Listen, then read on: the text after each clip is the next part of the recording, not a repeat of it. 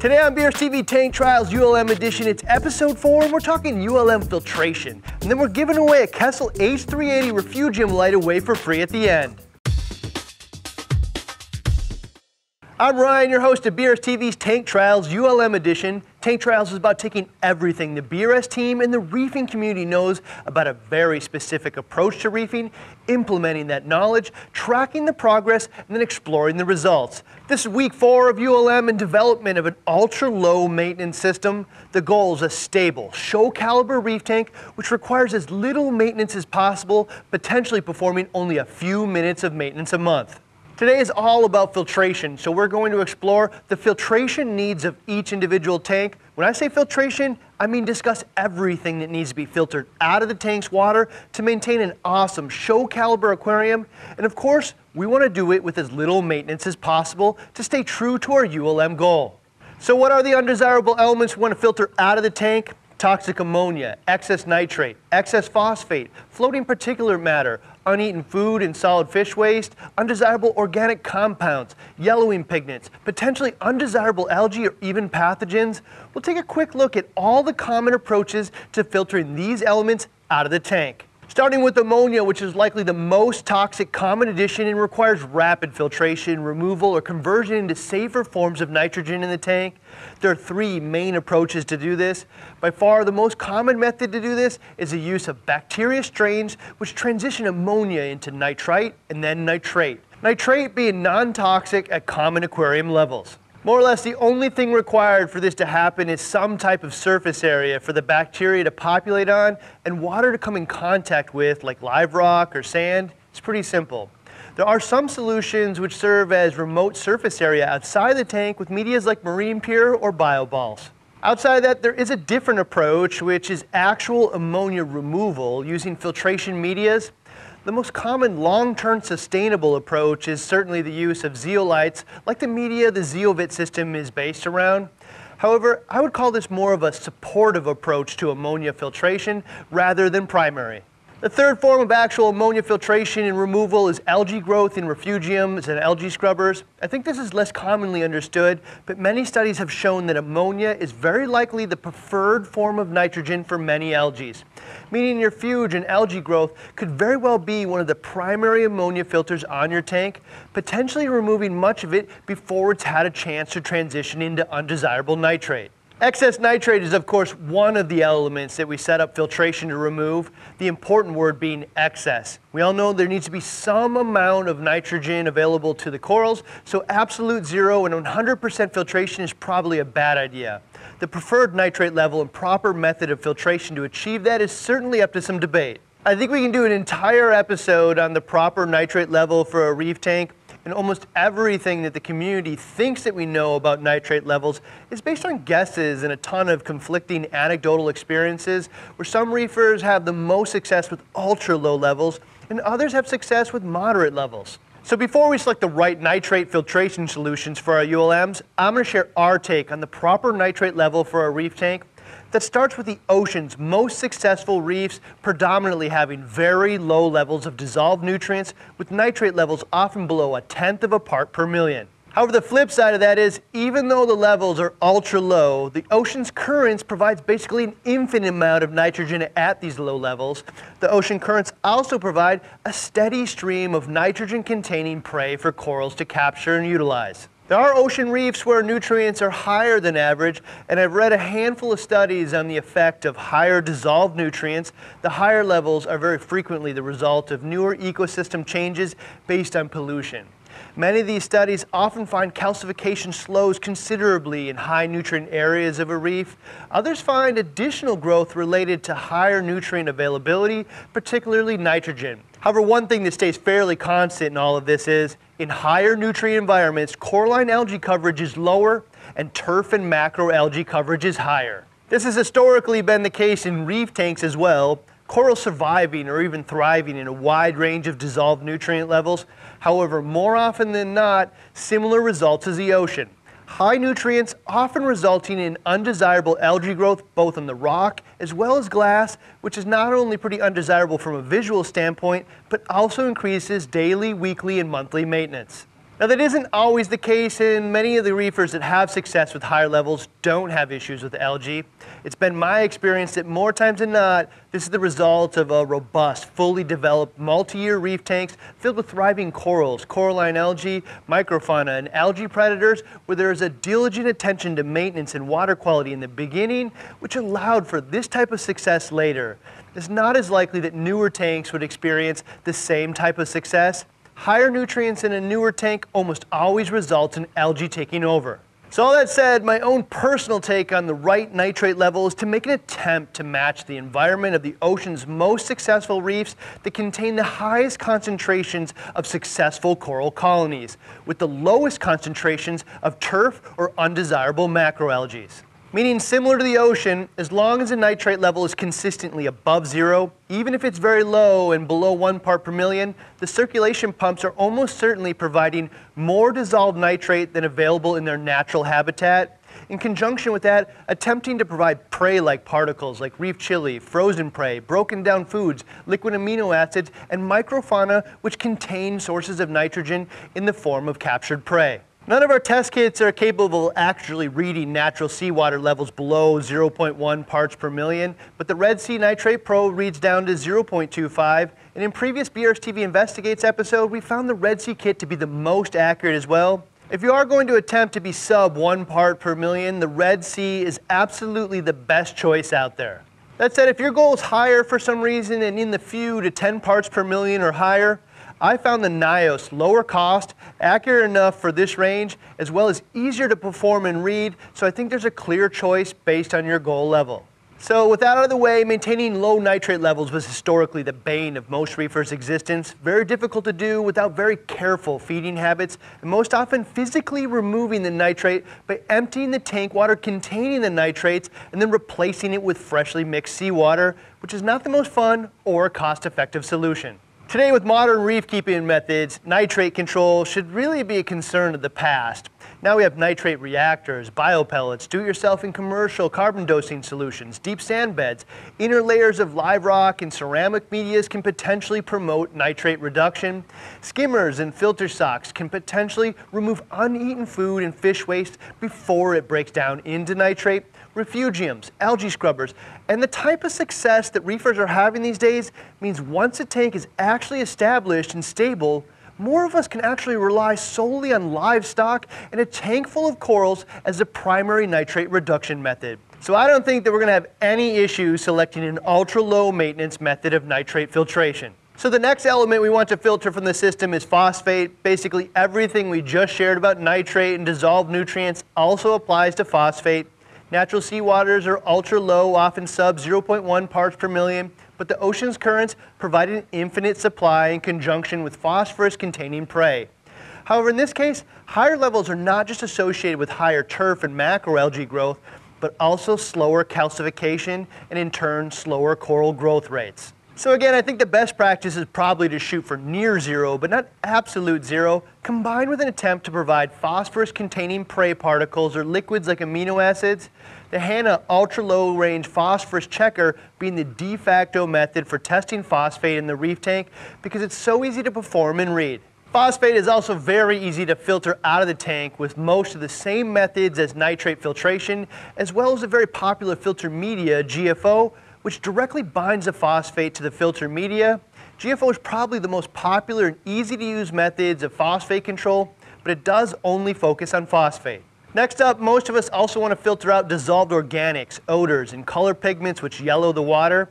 This can be done before or after the fact, meaning we can drastically reduce the buildup of these undesirable factors by removing food and fish waste before it breaks down with skimmers and filter socks, or we can remove it after the fact with 3 different approaches. First is the use of activated carbon, which is highly efficient for this purpose, low cost and easy to use. The internal pore structure of the carbon simply absorbs the contaminants and you periodically change the carbon out. Ozone reactors or ozone fed into your skimmer is another option. Ozone has the ability to oxidize or break the long molecule chains which make up these color pigments. You can debate if it's actually filtering them out of the tank or just changing the form, but the use of ozone certainly makes the tank consistently crystal clear, color pigment, and odor free. The last method of filtering these elements out is filter feeding livestock. I haven't personally had this experience or tested it out myself, but there's several members of the BRS team here who swears by the use of clams as a natural source of water clarity.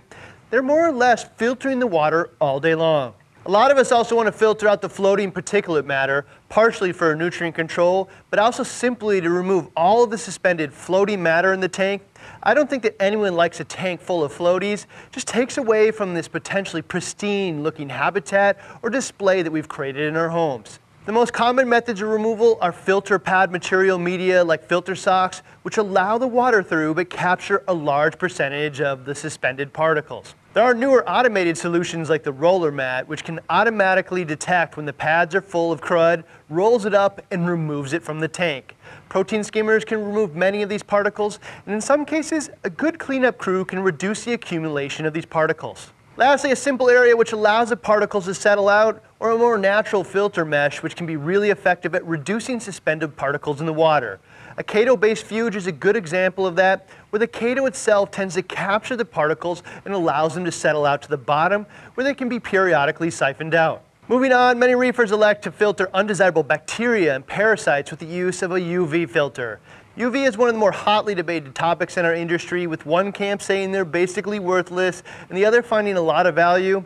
There are a few older studies and experiments out there, but outside of that, similar to most things in our hobby, I think most of the opinions are heavily weighted on personal experiences. I do think it's worthwhile to note that outside of the hobby or home environment, UV filtration is a very commonly implemented technology by industry professionals on commercial aquaculture and public aquariums, so a lot of people who protect fish in tanks for a living use this type of technology. Related to that, I think at least one component of this eternal debate is the fact that most of the UV systems sold to the hobby for home use are poorly designed and more likely to be effective at draining your wallet than protecting your tank. The commercial solutions used by industry professionals, like those made by Pentair, formerly Emperor Aquatics, are pretty large and require fairly specific flow rates to be effective at reducing algae or parasite populations in the tank.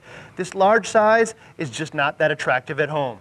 My personal take on this is a UV sterilizer will not replace good husbandry, feeding, or quarantine habits, but I believe it is a supportive filter of those efforts. The conundrum is I think UV is a million miles from required and likely the last filter that I would justify financially, but it's probably the most valuable when installed on a new tank rather than after the fact. In fact, it might be one of those elements that I might take off years down the road when the system is robust and stable with few new livestock additions.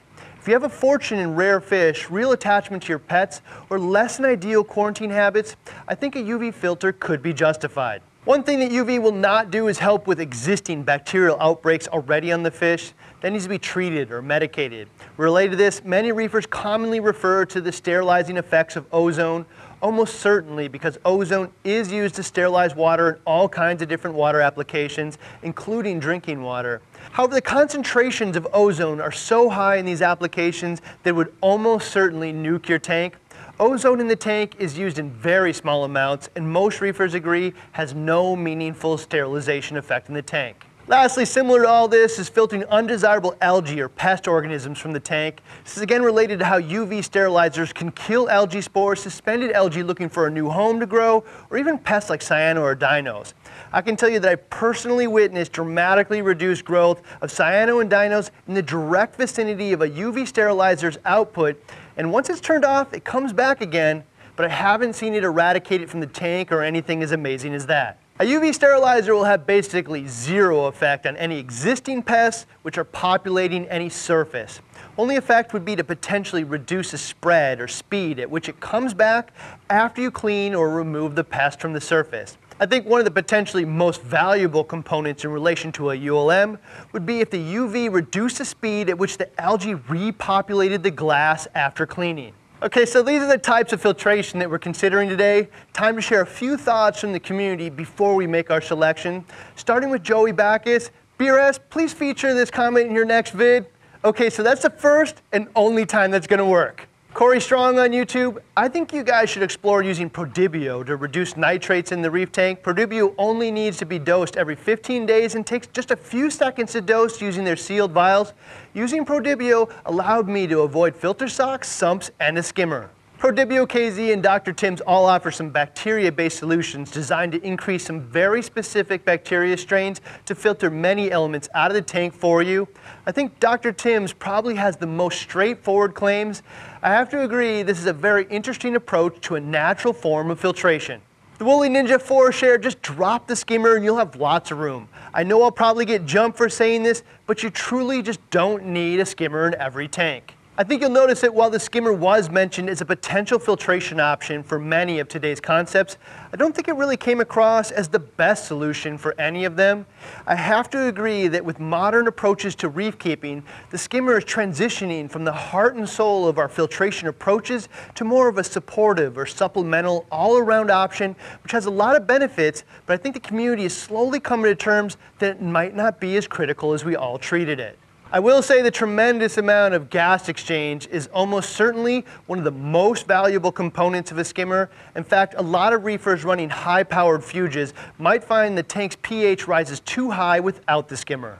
Robert Collins on Reef to Reef shared something similar. For my Red Sieve 250, it's a somatic 90, leaving out the skimmer, using the middle chamber as the fuge. Our tea party, to the point with skimmers on these tanks. I don't think that one is needed for any reason on the Polyp or LPS tank. I'd actually welcome you guys running 2 of these with no skimmer.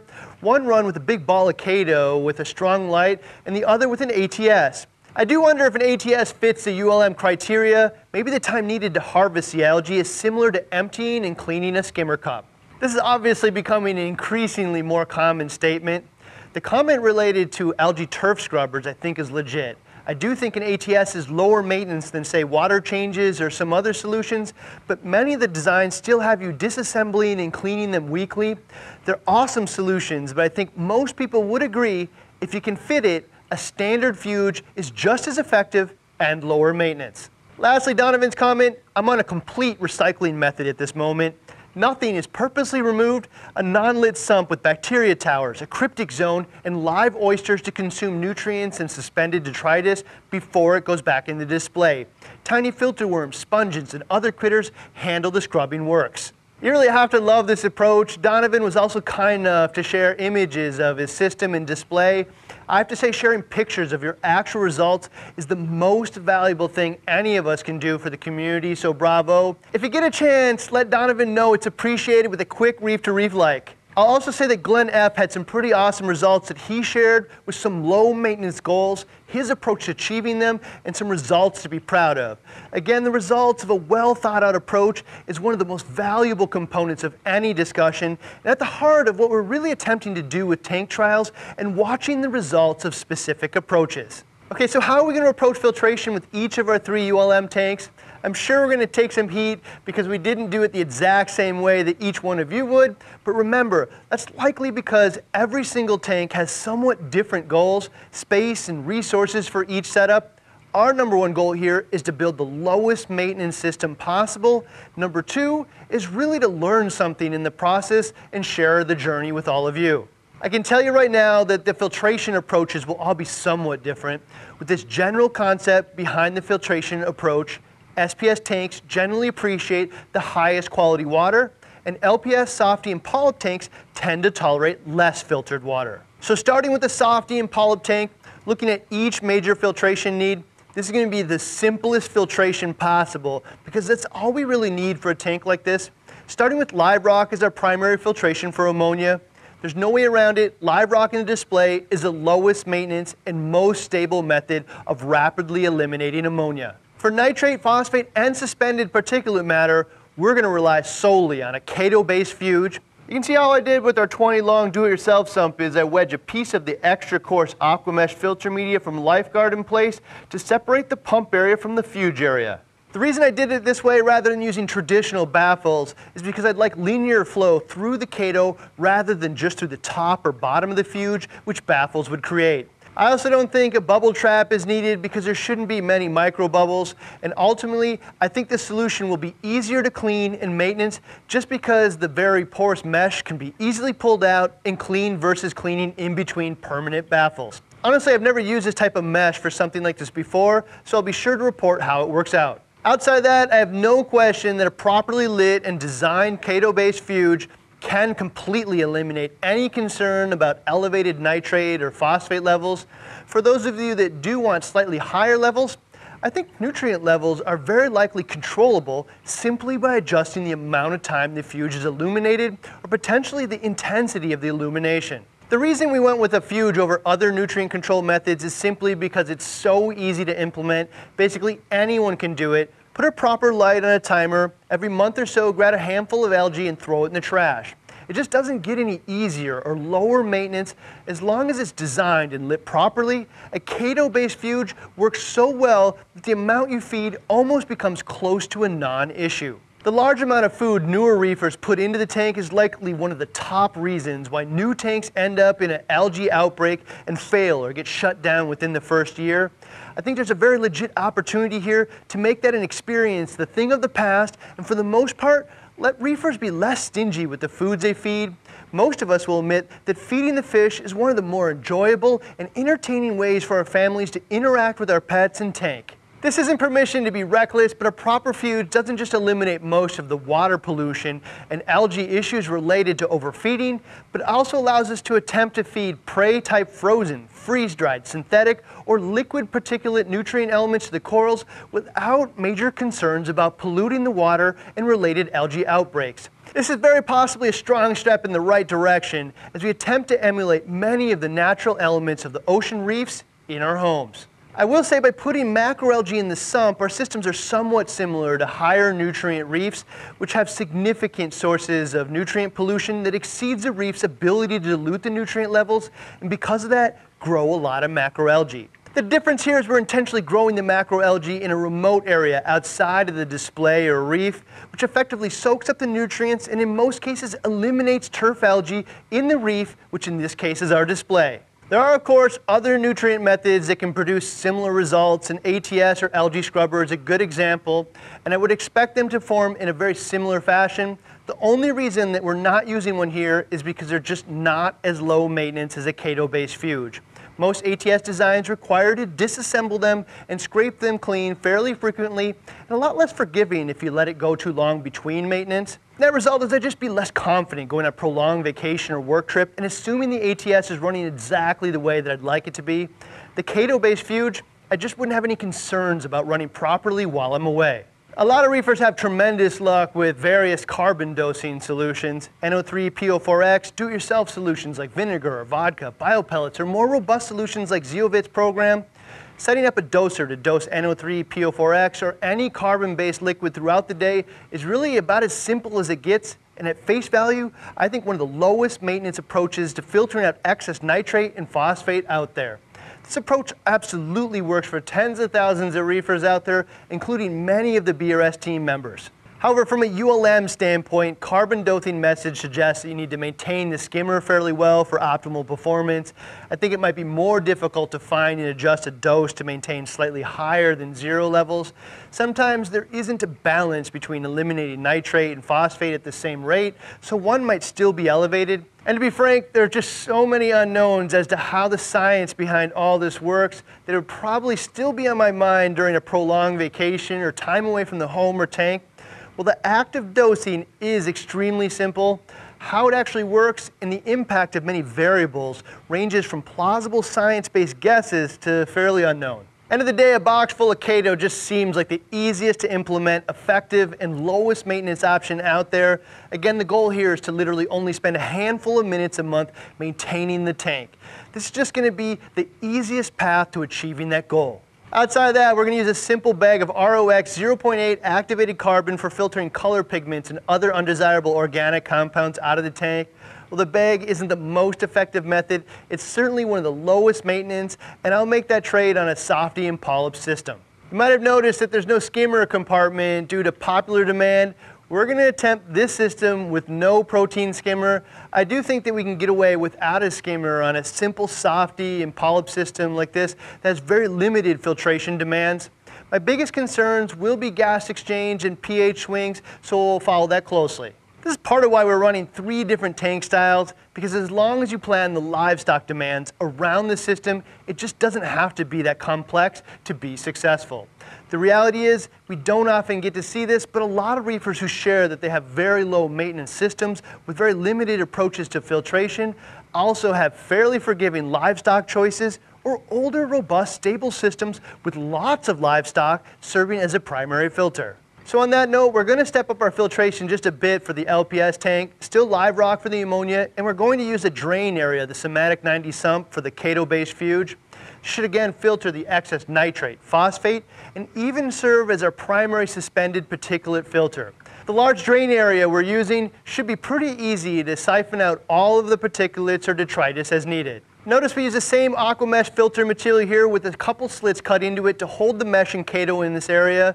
Should be really effective and easy to maintenance. We'll of course use a Somatic 90 skimmer that came with a kit as a supportive filter for uneaten foods, partially broken down foods and waste, some suspended particulate removal, and reduction of organics that contribute to undesirable yellowing of the water or odors. While any skimmer might not be the best solution for all of these functions, it is a strong supportive filter which helps achieve many of these goals while also promoting proper gas exchange. For dissolved organics, yellowing color pigments, and odors, it's ROX 0.8 activated carbon again, this time a different approach.